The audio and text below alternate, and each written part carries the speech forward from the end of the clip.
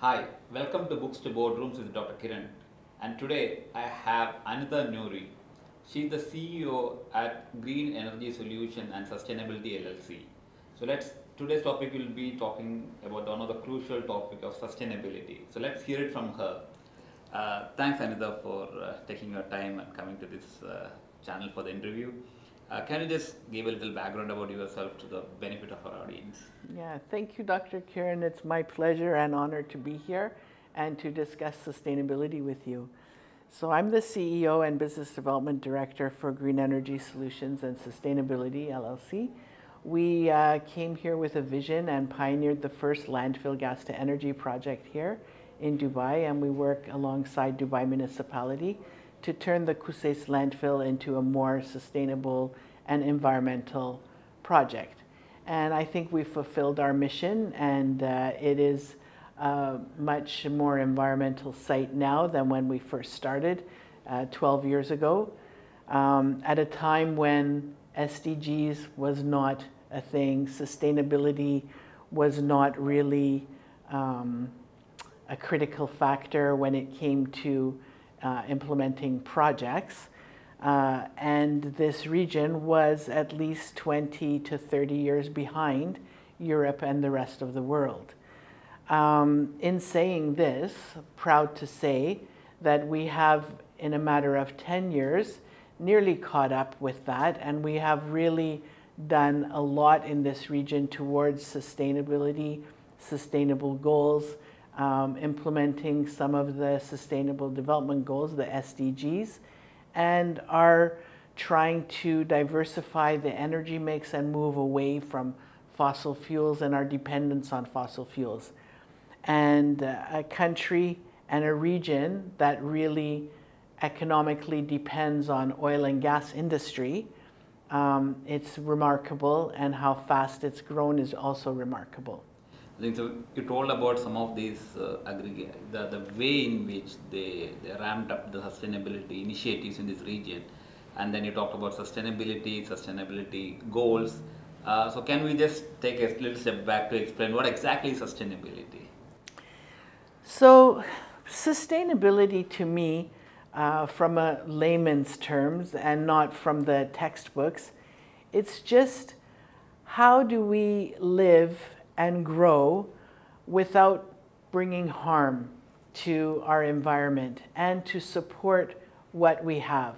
We only have, everybody uses these bumper sticker lines saying we only have planet A, there is no planet B. These are all, if you break them down, they're true, they're a reality. We have done a lot to hurt the environment, and we now need to do something, and we should be doing something to support the environment and to reduce the amount of waste we produce, reduce the amount of stress we put on the planet, and in doing that, we become more sustainable. So sustainability to me is when we can survive and grow and move forward without bringing harm. So it's to sustain the way that we live without adding more waste, or at least try to minimize that waste and become more thoughtful in our day-to-day lives and in our activities.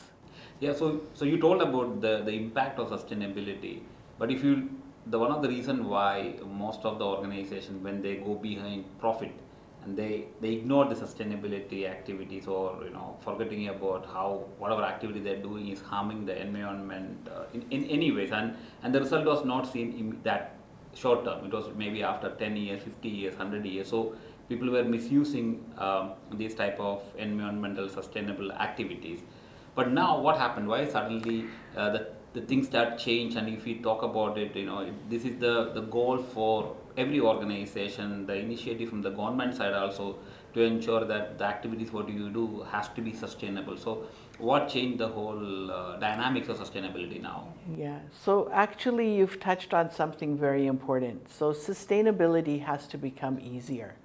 And if it's attached to economics, then nobody will, out of the goodness of their heart, You and I will, because it's not affecting our pocketbook so much. But if we're a big corporate, and these corporates that are relying on trying to recover from profit loss during COVID or any other things, especially when they're responsible to their shareholders, they will look at the economic side of it first. And then if there is room to become more sustainable, they will do it, or they will do something like introduce biodegradable plastics and plastic bags that actually are a good marketing tool, but sustainability is becoming a marketing tool. Biodegradable bags will only biodegrade if they're sitting on top of the landfill, outside, in the oxygen, in the air, in the sunlight.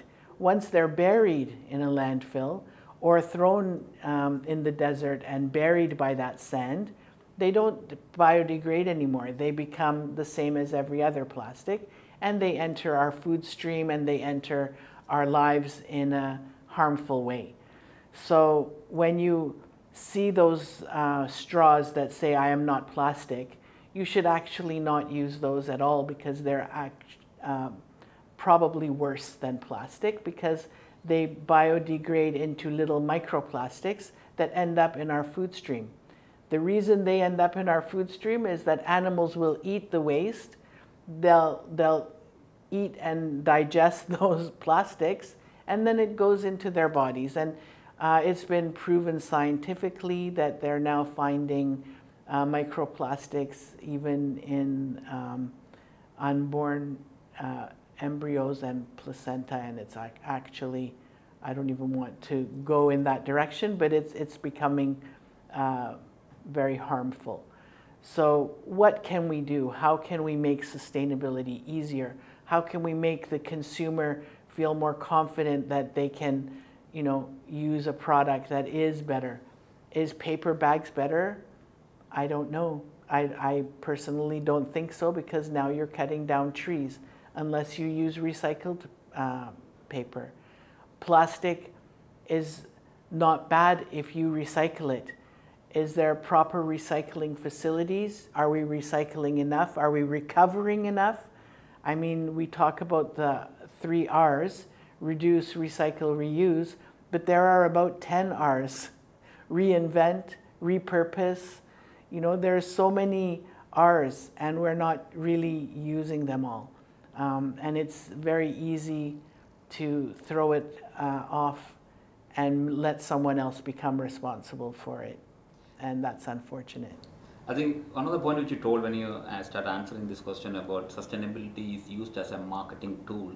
I think that's predominantly what I see in most of the organizations, that they use we are sustainable and we use sustainable products. But when you speak to the employees of the organization, they really don't understand what sort of sustainability measure their own organization is doing. There's a big gap between the internal and external communication. So how do you think that the organization can really take sustainability as one of their core and integrate that into their business processes, people, and then to the product and services to the consumers? Well, education is a big tool, and the media is a huge tool. If you think back even 1 year ago, when you turned on the TV and you're listening and seeing the news networks and the commercials that are coming, there isn't much talk about sustainability. Now, when you turn the TV on, everything is about sustainability. So do all of these people, are they all of a sudden 1 million experts popped out of the woodwork? Like, what happened?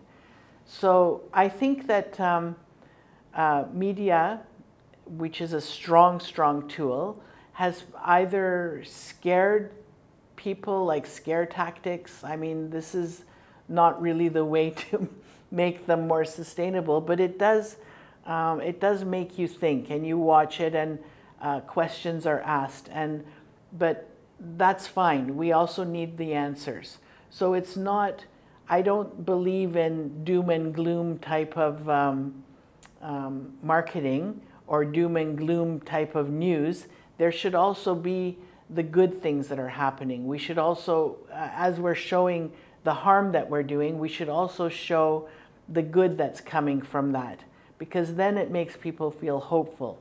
It makes them think twice and say, okay, well, when I'm separating my plastic, it is actually being separated. And maybe we can get some of the corporates that are doing something to speak up and put it out there and make it part of their CSR to say and be open about what they're doing. That's another thing. People like to keep things behind closed doors because they get scared that someone is watching. They're going to be in trouble, you know? I think that's something which I see that most of the organizations do have a sustainability report. But as you told that it is not in public, or even if it is public, employees are not aware about what are the sustainability initiative the organization is doing.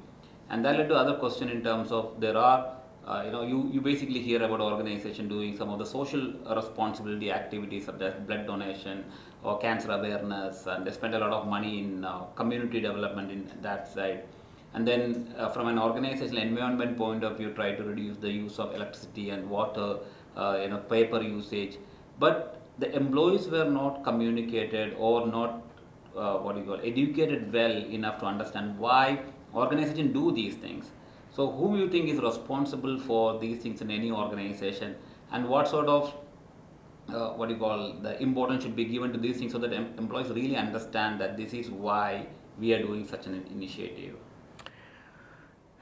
Well, I think a lot of the responsibility falls on the government. Whether that's good or bad is, not really a debatable fact. But we need proper legislation and proper regulations put in place by the government, and then people need to be able to find where to look for.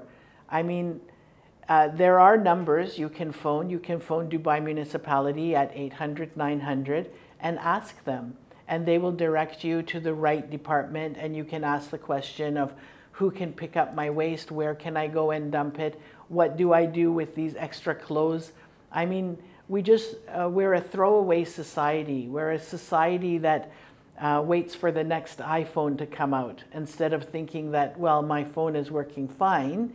Oh, but why do we need a third camera on your phone? Like, why do we need that? Something has been triggered in our head that we always want more. Where our grandparents, I won't even say parents because they're the ones that made us want more, but our grandparents took what they had and they repurposed it and they reused it and they fixed it. And they also didn't have iPhones, so it was more family oriented, and the community was different. Like, times have changed so much over the past 50 years that it's mind-boggling of what's going to happen in the next 50 years. I mean, it's a whole other podcast, I think. So when you talk about these things, so what does your organization typically do in this region, basically to help to promote sustainability in organizations?